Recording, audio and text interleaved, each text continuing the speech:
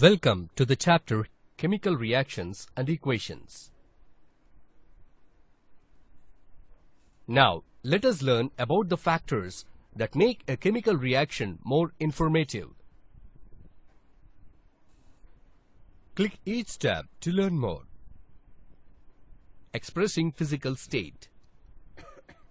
The state of the reactants and products as matter is more informative. Some of the notations used for expressing the physical state. For example, consider the equation on screen. The above equation provides us the information that iron oxide in solid state reacted with aluminium in solid state to form iron in liquid state and aluminium trioxide in solid state.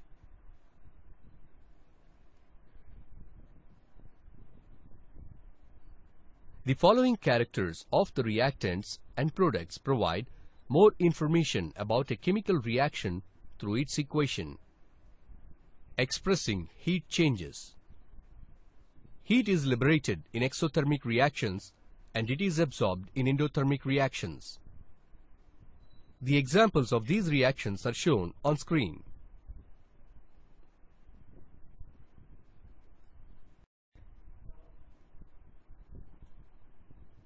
Expressing the gas evolved. An upward arrow. The example is provided on the screen.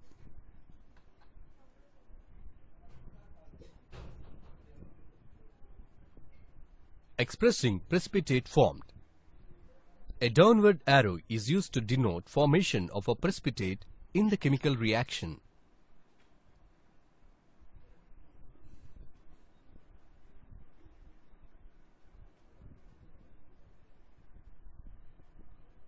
The example is provided on the screen.